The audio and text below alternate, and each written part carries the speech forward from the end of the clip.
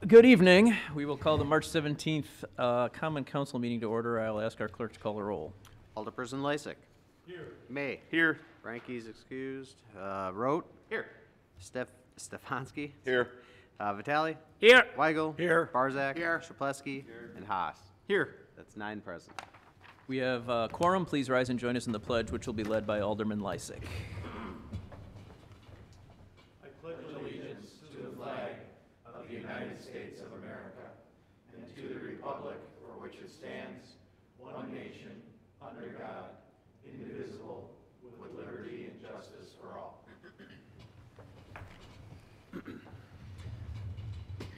Moving to item D, we have 2 public hearings this evening. I will ask the clerk to read public hearing number 1.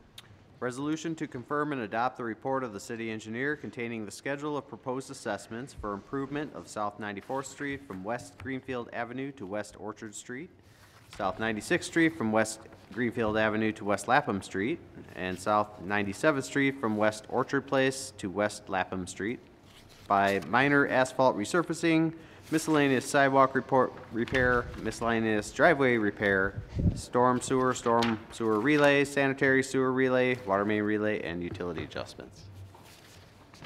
Mr. Daniels. Thank you, Mayor Devine. Okay, this is the public hearing for 94th, 96th, 7th, as the clerk said.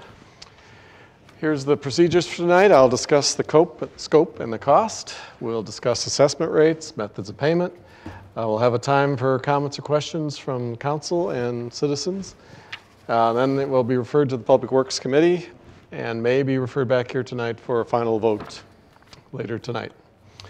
So here's the first street, 94th Street from Greenfield to Orchard, 96th Street from Greenfield to Lapham, and 97th Street. We're actually going to stop up here at Orchard Place. I think there was some confusion. People thought we were stopping at Orchard Street, but we're actually going to stop up here at Orchard Place. We are going to do some water main work up here as well, all the way up to Greenfield. So we're doing most of that street. Here's what the street looks like right now. This was paved with asphalt in 1987, so it's 33 years old. Far too many potholes to do any kind of maintenance on this anymore. 96th Street is just as bad, if not worse. That was paved in 1988. Very severe pavement deterioration. And 97th Street is very similar, same year, 1988, 32 years old, very severely deteriorated. There have been some questions about trucking on some of these streets. I guess I just want to clarify that these streets have been bad for a long time. These pictures were taken in 2011, before the zoo interchange even started. And you can see they were ready to be done way back then. So these streets have been in need of repair for a very long time. We're also doing some of the work under the road. We've had 19 water main breaks on 96th and 97th Street. So we are relaying some of that water main from 1952. The homes in this neighborhood already all have copper services, so we don't have to worry about lead. We are doing some new sanitary sewer on 94th, 96th, 97th. Some of it was from 1932, some from 1952. The storm sewer is mostly in place, and we're not touching that.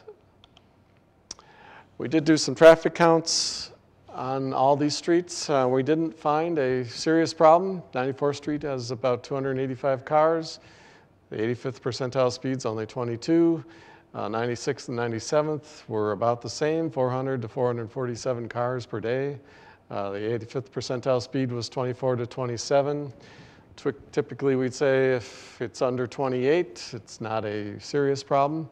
But if anyone would like to educate me on what I don't know, I would love to hear it, and we can talk about some sort of traffic calming measures in that neighborhood.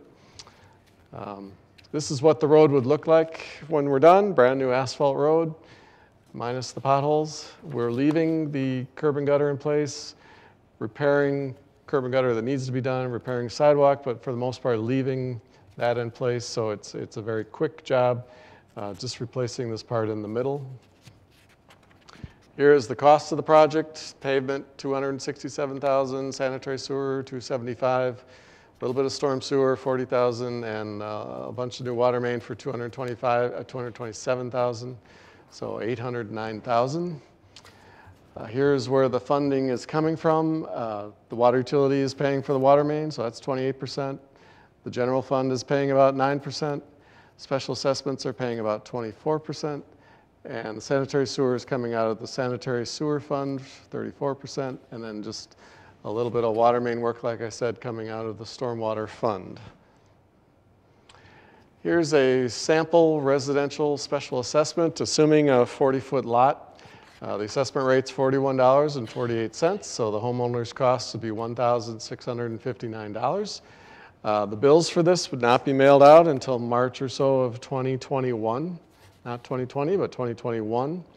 At that time, assuming this typical bill, your first annual installment would be $232. If you have an escrow or something, it would be $19 a month. And then the 10th year, in the year 2030, you would pay $173 or about $14 a month. Why do we special assess? We have been doing this for over 110 years. And in the old days, the residents actually paid up to about 100% of the cost of the project because they alone were enjoying the unique benefit that this improvement was giving their property. On this project, like I said, the city is collecting $194,000 in special assessments. That's about 24% of the total cost. The assessment rate of $41 per foot is the same anywhere in the city, no matter how wide the street is or how high the traffic volumes are or how high the actual bid prices are. Everyone is treated equally with the same price per foot. And this has been around in Wisconsin for 110 years. It's been state law. And there have also been over 100 court cases that I'm aware of where it's been ruled to be a fair and equitable way of recouping the city's costs. Special assessments are also the only way to ensure that tax-exempt schools, churches, charities, hospitals, county parks, and utilities, and railroads pay their fair share because nobody's exempt from special assessments. There are 430 properties in the city that don't pay any property taxes, and many of these tax-exempt schools, churches, hospitals, county parks are very large properties. They encompass 28% of the city's land area, and they only contribute to the city's costs through these special assessments. Likewise, businesses, corporations, and manufacturers pay a higher assessment rate because they have more traffic, so their rate is $51 to $62 per foot. And case in point, on this particular job, Greenfield Avenue Presbyterian Church is paying $10,000 because they have a very large piece of land adjacent to 97th Street. To reinforce that, this map shows all the properties in the city that are tax exempt. You can actually see the churches over here, right there. But these are the 28% of the city that's not paying taxes. These are the people that we're getting, the only funds we're getting is through the special assessments. This map shows all the properties, at least on the east end, that have actually paid a special assessment in the last 10 years. I'm just trying to point out that everyone is paying their fair share. A lot of these properties on the east side have actually paid for their street and their alley, and many probably paid for their street multiple times over the past 100 years. So everyone is paying their fair share, and if you wait long enough, everyone in the city will pay a special assessment at some point. Why do we charge interest? The city borrows these funds for this project. So the city is paying interest to the municipal bondholders over the next 10 years. So the city is merely passing these interest charges on to the residents who choose to sign up for the 5 or 10-year plan. So the city is not making a profit off of the interest. There will be times when they won't be able to park on the street.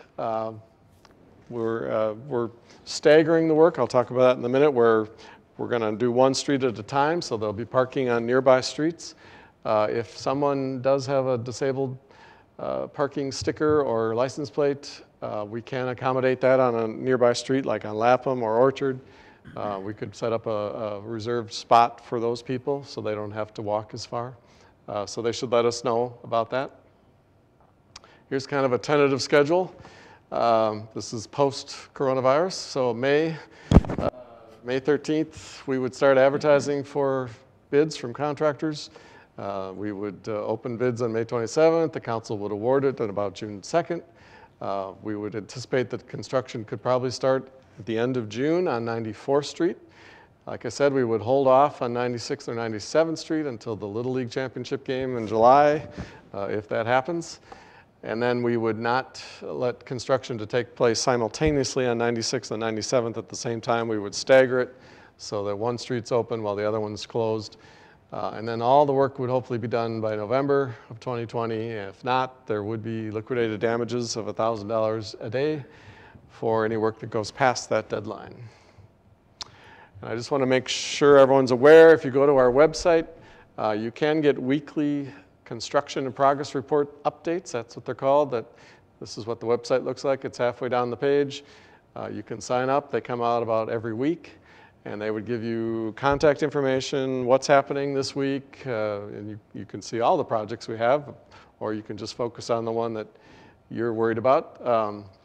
So I just want to make sure that we can get the people signed up for that. It's a very good source of information. We will send out a hard letter before the job starts, but this would get you updated every week after that.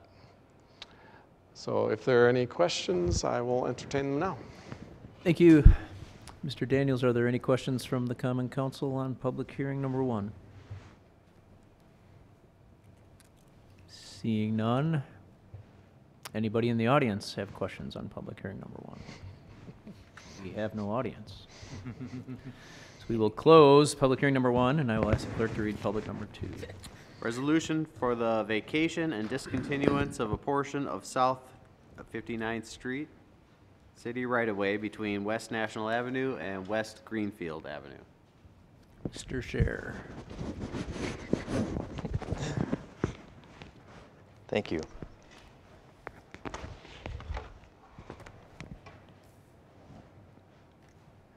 This is the subject area of tonight's second public hearing.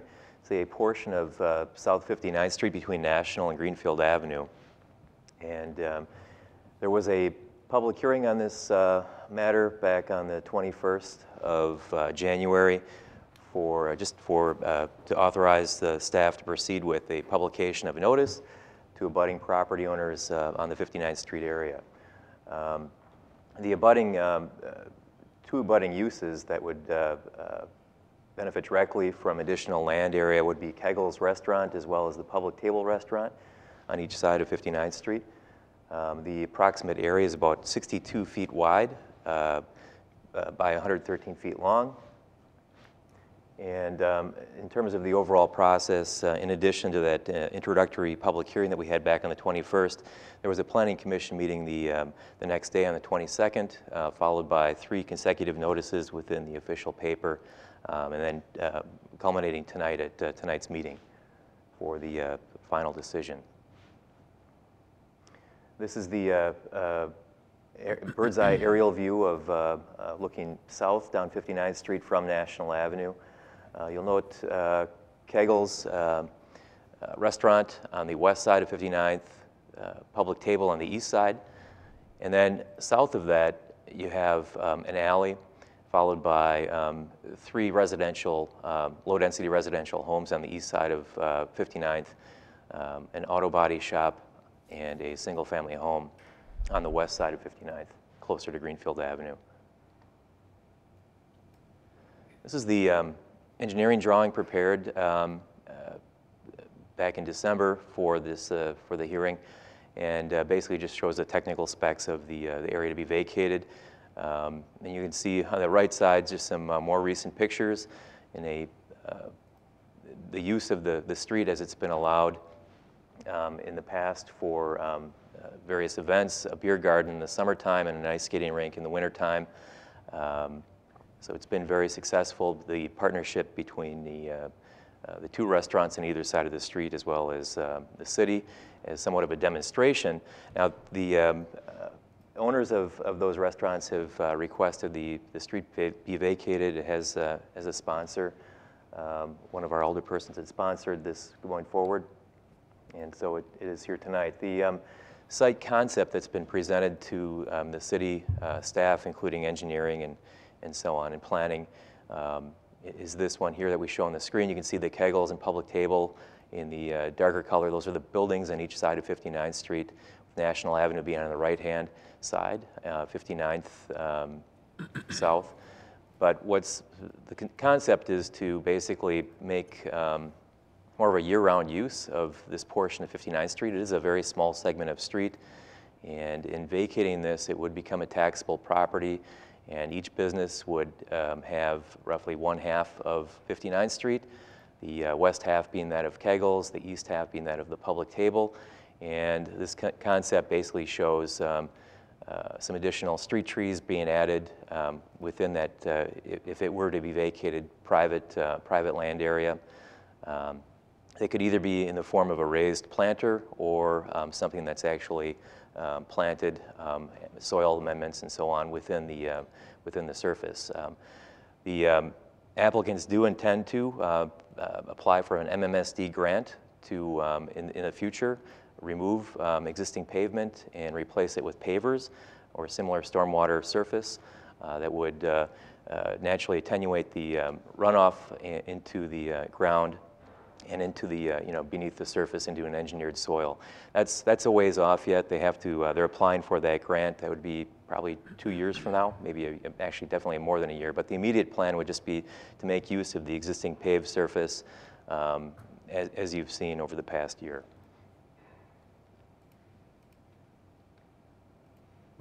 So this did go before the Plan Commission on January 22nd, and Plan Commission did recommend approval. There was one, since that time, there was one party objecting to the closure, and then at the last public hearing that we had, there were a number of people that had spoken in favor of it. So I'm here to answer any questions of the council at this point. Thank you. Any questions from the council on public hearing number 2? Mayor Devine? Alderman May. Quickly, and I apologize, Steve, if you touched on this. I was trying to pay attention closely here on this. I'm fine with this, but there are utilities underneath that street. Will we have access agreements struck that if water main breaks underneath there, or that we're not, we'd probably have to restore it and such, but we have access to get in and do those things? No trees are going to be planted over those areas. Okay, thank you. Thank you. Any other questions from the council? Mr. Mayor, Alderman Rote. I'm sure there's storm and sanitary in that street. We still be jetting them, cleaning them, cammering them? I don't even know if cammering is a word. Taking pictures? It is now. Rotisms. Yes. Yes, sir. Okay, thank you. Thank you. Any other questions from the common council? Mayor Devine, Alderman Weigel. so this is currently city property that we're going to give to these two business owners who own, the business owners own the adjacent properties also? I know they do at Kegel's, I'm pretty sure they do at Public Table. Yes, And correct. so that's become taxable to them, so they're going to see a change in their taxable value or what That's the correct, taxes yes. that they owe? Yeah. Yeah. Okay, thank you. Thank you. Any other questions from the Mr. council? Mayor. Alderman Vitale? Yeah, I believe about the underground utility. I think there was some discussions already, and I believe the city has the right of way really to do whatever needs to be done, I mean, that's one thing we talk about it, whether it was in Public Works or, there was some discussions already. So everything is fine. I mean, I talked to the people south of that, the body shop, and everybody's thrilled about it. They're very happy about it, the residents. I mean, on that 3 houses, they have no problem at all. I think they're, something is good, when we had that cold spell, I mean, I see some of the kids, not kids, grown up young men, in the 20s, all graduate, I mean, just college students, they were about 25. I mean, they had a hell of a good time, and that's by Gagel, really by the ice rink, So to me, I think it's a good for the area, and for us, I think for the community just as well. Thank you. Any other questions? Are there any questions from the audience that may be hiding out there? No? Okay, we will close public hearing number 2, and we will we'll go to item E, citizen participation. Does anybody here wish to address the council under citizen participation? Peter? Alderman Rote, you want to go back on? No. We will Nice close. view up here. We will close citizen participation. We'll go to item F. Our standing committees are meeting during recess. Those room numbers are listed on top of page 2. Going to item G, the mayor's report. I said it a little bit earlier during the committee of the whole, but the only thing I want to touch on this evening, and I think the only thing I've been talking about for the past 6 days, has been this virus, this coronavirus / COVID-19. And I want to just take a minute once again to publicly thank everybody involved in adapting to this rapidly changing situation, from our employees to our division and department heads, specifically the ones that have been more directly involved, and for people that gave up their weekends on conference calls and their evenings on conference calls. And just the community in general, thank you for your patience as we try to get this message out. It has not been easy. There have been a lot of very difficult decisions, and business owners as well. We understand where you're at, and I think I can speak safely for everybody that we want to be as helpful as possible. If you are operating in a different way, whether it's curbside food to go or carryouts, any way that we can help with either additional signage or just publicity from our social media and marketing channels, we're here to help you with that. But it's really been impressive the way everybody has stepped up, and it's a reminder of what an incredible team we have around us as elected leaders, that we can rely on them and trust their expertise in getting us through these choppy waters. So that's all I have for the mayor's report tonight. Are there any reports from the alderpersons? Mayor Devine.